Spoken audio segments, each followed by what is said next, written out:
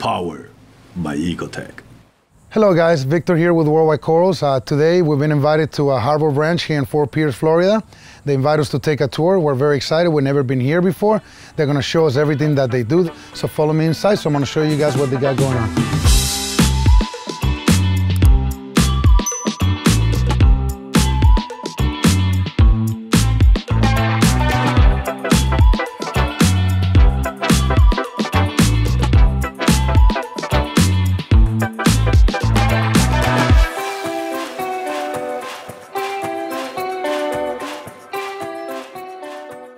So this here is essentially our flagship aquarium here. It's our Caribbean coral reef tank.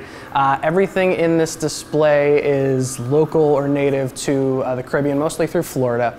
And this is a really cool display because it's a lot of things that most people don't get to typically see unless you go out into the wild. And one of the goals with all of our display tanks here is we wanted to showcase research in some form or fashion. So a lot of our researchers study coral reefs. In particular, we study things like nutrient discharges on top of coral reefs. We also look at the stony coral tissue loss disease. It's kind of been plaguing the entire Caribbean. And so we like to weave those things into our displays. And so some of the coolest corals in this tank, in my personal opinion, I'm an SPS guy, so I like the Acropora cervicornis. So we have a little colony here, and then all along the top we have a bunch of different colonies. I also have the elkhorn coral, so Acropora palmata. We have a colony just up top there. Another one of the really cool corals that we have in here is this one just up top in the middle. It's called the great star coral. It's Montastria cavernosa. It's a mounding coral. It takes a really long time to grow, but it's essentially more like an LPS coral. This is 180 gallons. We set it up 2 or 3 years ago now, I believe. The lighting on top, we have Gen 4 radions, and we also have T5s running about a 65K spectrum. So I like to keep it a little bit more natural looking for most people. A handful of different gorgonians that are in here, and then one of the really cool things that we have in here is a type of Porites coral. So it's this encrusting coral that you see all throughout the tank. And we essentially started with one little piece about that big, and one day I noticed a couple little fluorescent bits in the early morning.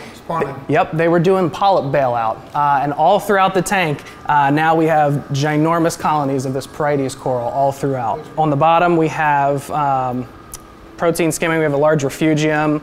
I don't use filter socks or any other filter material in this tank just because we have so many polyps. I like to keep particulates in the water.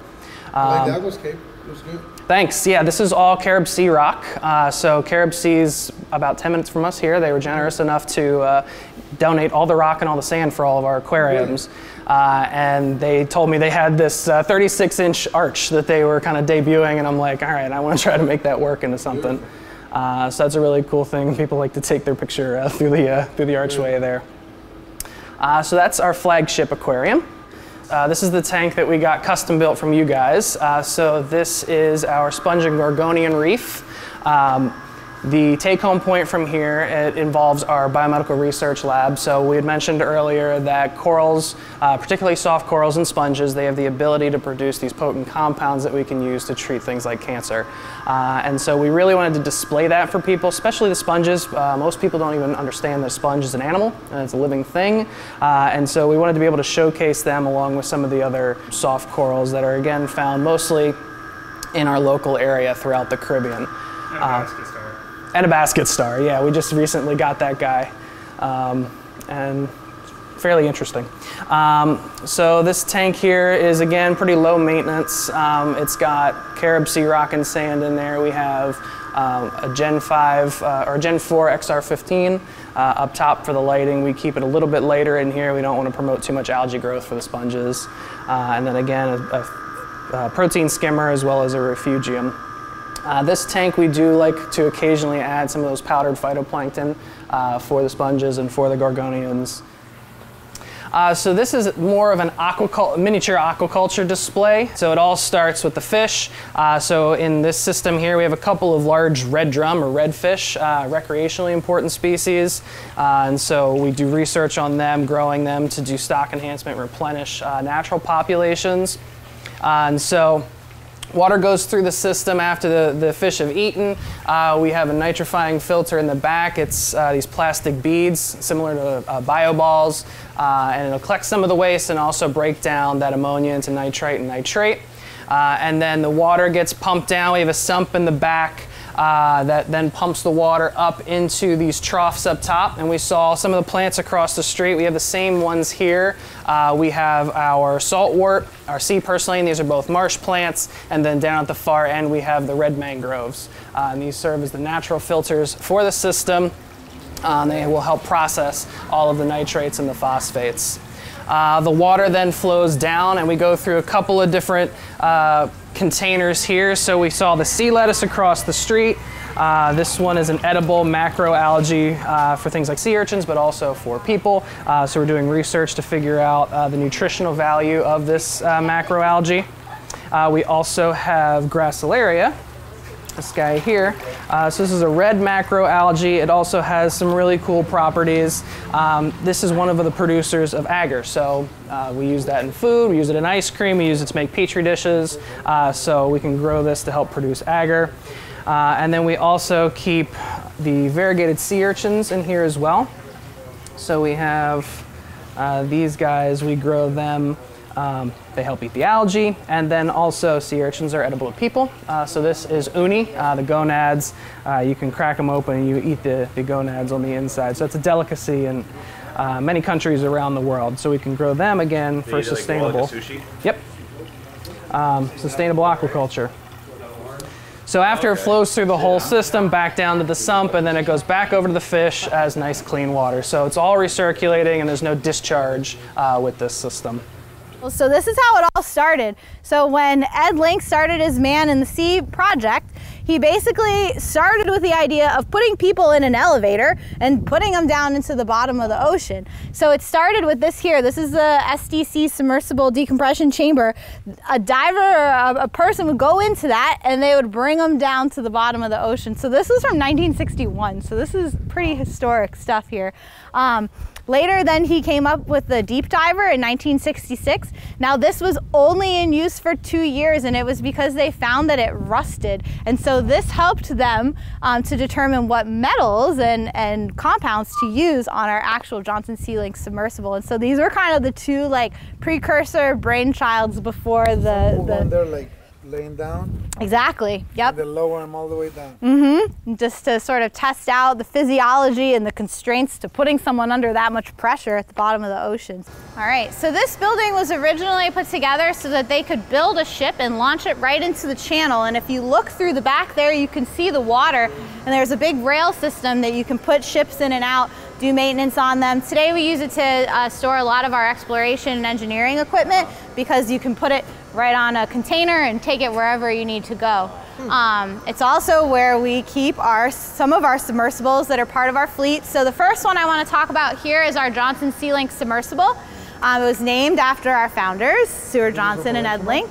So I'll give you the backstory. So this was built here on our campus in 1971. So when you think about it, for the 70s, it's pretty amazing. Yeah. Everything was built here with the exception of the acrylic sphere. That was built out in California by some of our collaborators. And so the original design of the sub was to do something called lockout diving. So are you guys scuba divers? You know? A little bit. Okay, so you know, like the recreational limit for diving is around 120, 130 feet. So at the time that this was built, they were trying to get down to 500 to 1,000 feet.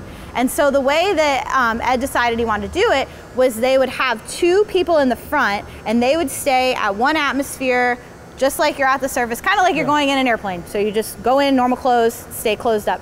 The aft chamber would take 2 scuba divers, and they would do something called lockout diving. So instead of getting in the water and swimming all the way down to depth, which you're breathing compressed air, you limit your bottom time, you're basically hitching a ride in this thing as an elevator, taking you to the bottom. You pop a door open, they get out, do their dive, come back in, and then they go right into a decompression chamber. So it operated like that until the late 80s, where they were doing this diving, until they realized that if they converted this to a dry chamber like the front, they could actually go down deeper and stay down longer. So from like 86 on, they did no more diving out of it. They stayed completely inside, and it would go down to 3,000 feet for 4 hours. Wow. And so they would take 2 people in the back chamber and 2 people in the front.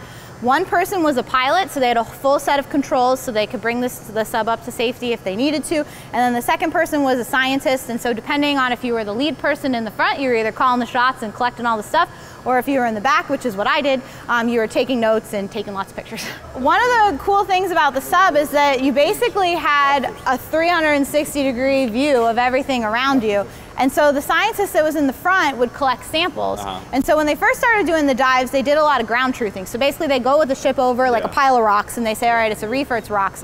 Then they started trying to take samples from the reefs. So we had this is a suction grabber, a claw grabber, and a scoop. And the cool thing is each one of these were connected to one of these cups on this rotating carousel. So everything you collected went in its own container. And the reason that was important is a lot of times they were collecting things that were brand new to science, so you wanted to catalog it.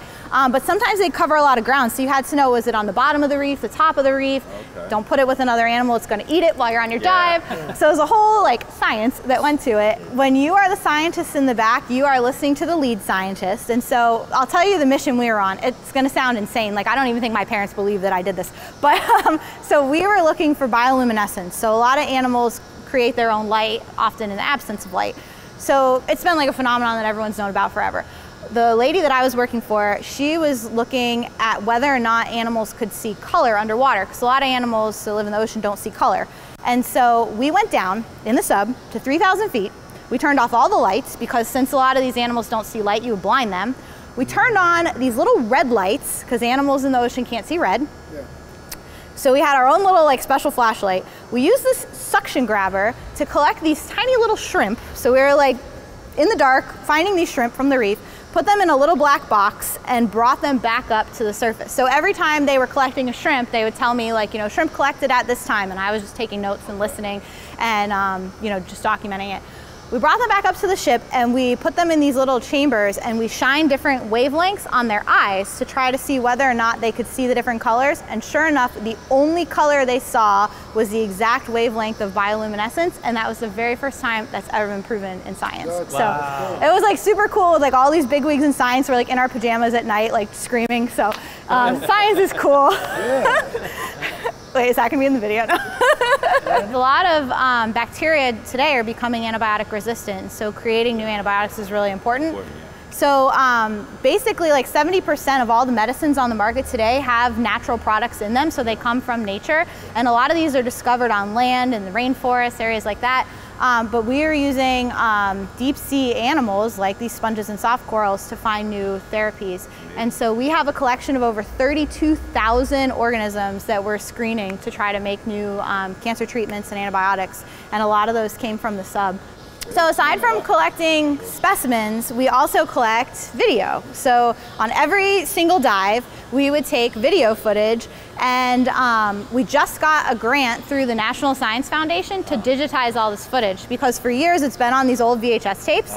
So now we're bringing it all into a digital platform, and it's going to be available online to researchers. So that's a really cool thing. If you're a researcher studying somewhere in Puerto Rico, you can find footage of it from the 70s and see how that reef has changed over time, what has impacted it. So it's, but it's so important because you can see, you know, for restoration, like what to bring it back to, or to manage and looking at something rather than hearing about it.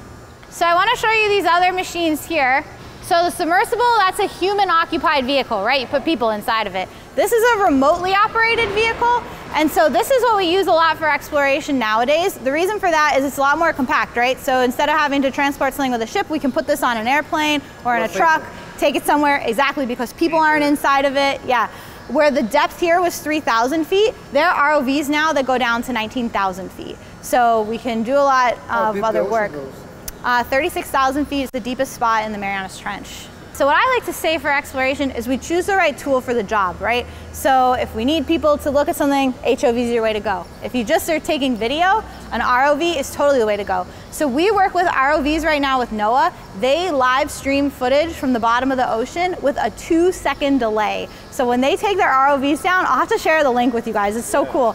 You can watch wherever they are. They could be in, you know, Hawaii, and with a 2-second delay, you can see exactly what the ROV sees. So that's ROVs. Now this machine here, this is an AUV or an autonomous underwater vehicle. Now the cool thing about these is you can program them with a mission and you can send them out for months at a time without having to monitor or maintain it. A lot of these have antennas that will come up to the surface and they'll send the data back to the researchers. They'll check in, they'll say like, hey, today I'm here and this is what I found. You can put all sorts of different sensors on them. I will not want to be a scuba diver and see that on the water. Yeah, everyone always asks if it's a missile. This is not a missile. We'll see them when we get there. Cool. Which one, the chamber? Yeah, if you want to get some footage of that. So when they were first doing that lockout diving, I mean, this is a really old piece of equipment. They would collect animals at depth, but they wanted to be able to look at them alive, and so they would put them into this pressurized container that they could bring them back up to the surface and basically observe them. Exactly. So not humans. Not humans. So no specimens. So the bottom of the ocean, there's a ton of pressure. Like I mentioned with the styrofoam, so all the animals there are under pressure too. So if you were taking a sample and putting it into one of those chambers as you would go up, so you know they always say when you're scuba diving, don't take a big breath underwater and then ascend because the air will rise. So that happens to these animals. If they have air in their cavities, they can expand, and so it does kill a lot of them. So this was a tool that they could use to try to keep the animals alive, to bring them to the surface. But another thing we're doing is working on renewable energy, right? And so that's a really hot topic these days, trying to find sustainable green energy. And so one of our projects is trying to use ocean currents. So for years, we've used things like waves and tides to create energy, especially in areas up north where they have big tidal fluxes. Well, right now we're trying to use the Gulf Stream, which is a current that runs right off our coast, and it runs faster than any rivers, lakes, and streams on land. So it's a really amazing potential for energy. And so these are underwater turbines that our group has been building. We've been working on this project for over 10 years. In fact, we just got another $5 million appropriation. We're one of 3 centers around the country working on renewable energy from the ocean. And so this is in cooperation with our campus down in Fort Lauderdale, our CTEC campus. But these are turbines. This is just one model. They've since scaled down to an even smaller model that we would essentially be working with power companies to deploy a field of these underwater turbines, and the power of the Gulf Stream would rotate them and they could generate that into electricity and bring it back to land. I'm telling you, the reason I got out was I was like, I want to see if there's a jack here. That's amazing. Perfect. Wow. Because this is where on my last tour that huge jack went by while I was talking to that guy. I mean, he's that big. They're huge. Yeah. They love to hang out around the seawall, and what they do is they'll like move really quick to try to isolate a single fish. Like those mullet he was trying to get, they live in big schools. Right. And so they try to like move around to spook them, and then they isolate them, and that's when it's lights out. This is our marine mammal ambulance. We have a rescue team that's on call 24/7. So if a dolphin or whale strands on the central east coast of Florida, we're their primary rescuers. So FWC will call us and we'll go out. The best case scenario is that we either disentangle the animal or help it get back into the water. Yeah. You never want to take an animal into captivity if you don't have to. Okay. But if we do, we use our ambulance. And so dolphins and whales, they're mammals like us, so they breathe air, so you don't have to put them in a tank. So basically inside of that is just a foam mat, and we keep it nice and cool, and we stabilize the animal, and we take it to a facility. And so basically National Marine Fisheries will say, there's a dolphin here, go get it and bring it to this place, and we go and do that. We also have a marine mammal vet who's on call, and so she can help if the animal needs any help. The most common whale species we get, which a lot of people don't realize, is the sperm whale and pygmy sperm whale. So we have sperm whales off the coast of Florida. Oh, really? They buzz right close to our coast. The Gulf Stream? Yep, exactly, and because it's very, very deep there. They have heart problems, they have cardiomyopathies, and so a lot of times when they strand, they find that that's the cause of death.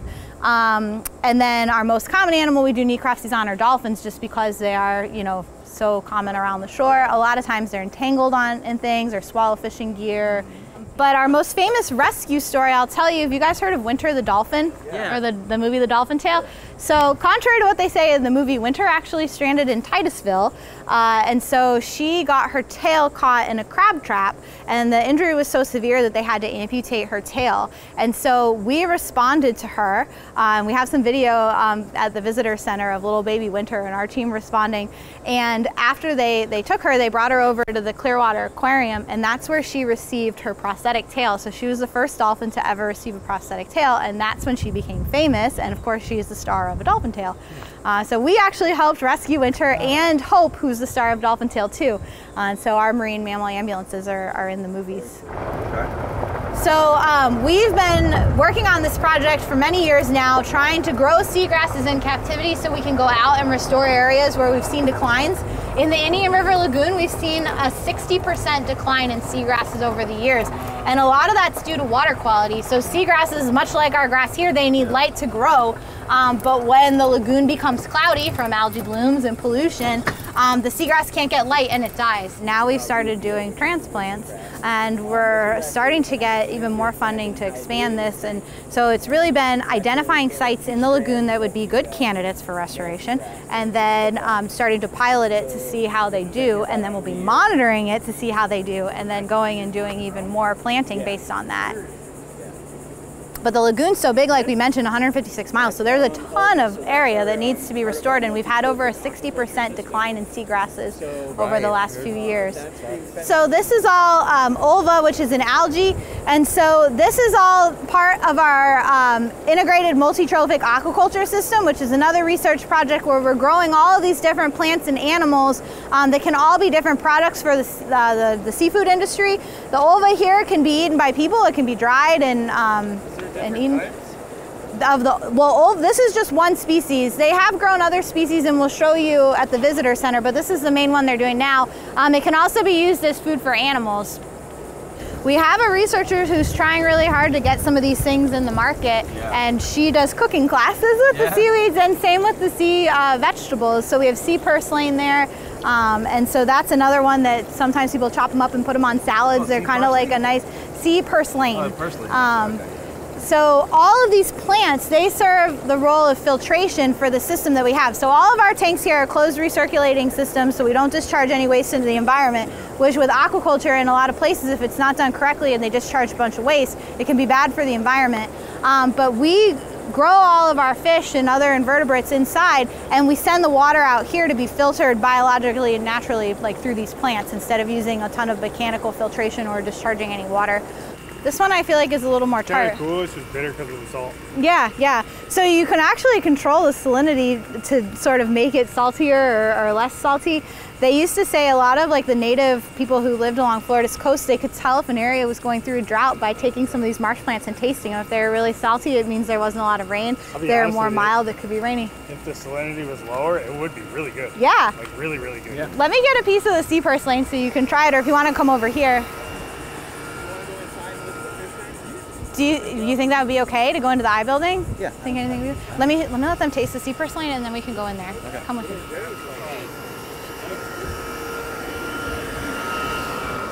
They could try a flower if they want to too. Oh really? Yeah. They taste good? All right, so this is sea purslane. So of the marsh plants that we're growing, I think this one is my favorite personally, but you can compare them. Tastes kind of like a salty pepper. It's a little more mild than the asparagus. Richard was actually just telling me that you can taste the flowers, so if anyone wants to try one, you can. That is actually really good. They're good. I've had them chopped up on salads before. We had a researcher that used to do work on mangroves, and she used to just pick them off and eat them the whole time she was in the field. So. I have some good still. Actually, the flower is better. Really? I've never tried a flower. Interesting. You can find these growing all along the coast of Florida. They're very abundant. They grow really fast, so great for filtering water. Tastes good. Yeah, so this is all, we have another, so aside from ORA, we have another company called Ziegler, and they develop shrimp feed. And so they grow shrimp here and develop the formulas for the feeds, and so they lease out this space. So we do have a lot of commercial partners that rent out our aquaculture park. So Ziegler uses this space for shrimp. And then this system, so like Richard mentioned, all part of the IMTA system, integrated multi-trophic aquaculture. But of course the pompano, they're a major food fish. So they say that pompano are one of the fastest growing food fish that like the industry is just exploding. We have partnerships with the USDA to grow these fish and try to sustainably feed the future. Over half the seafood that we eat comes from aquaculture, so it's really important. And trying to do it sustainably. And of course, just like we talked about, we develop the technology and then we pass it off to the private sector. So we do a lot of education for farmers, trying to teach them, you know, and give them the designs that we come up with so that they can implement it in their farms. But pompano has been the species we've studied the longest. We've done a lot of work to adapt them to different salinities to make it easier for farmers inshore. We look at genetics, so like what strains are going to be best suited to, like, you know, growing quickly without disease. So there's so much that goes into it. In addition to pompano, we've also worked with red drum or redfish, which is an important recreational and commercial fish. We've done a lot of stock enhancement for those, so releasing them back into the environment to try to help, the stocks. In the past, we've worked with cobia, so lots of different marine fish, and we've got many of these hatcheries all throughout the aquaculture department where they're doing different things. Oh, we also have a big project with bonefish. Which are, no, the type of fish, but bonefish are a really important recreational species. A lot of people do fly fishing for them in the Bahamas and throughout the Caribbean, but their populations have declined by like 90%, and they don't know why. And so they've started trying to grow them in captivity, and we were the first to ever get them to spawn in captivity in the whole world. Happened right here on our campus. There's a really cool video of it too, so you'll have to check that out. All right. Well, guys, it's a lot more than what we expected. It's incredible everything that they do, all the aquaculture and all the submarines, all the research facility, all the wildlife that they have. I mean, it's just incredible, guys. We're so impressed with what they do. If you ever get time to come here to Fort Pierce in Florida, I recommend you come and take a tour of the Harbor Branch.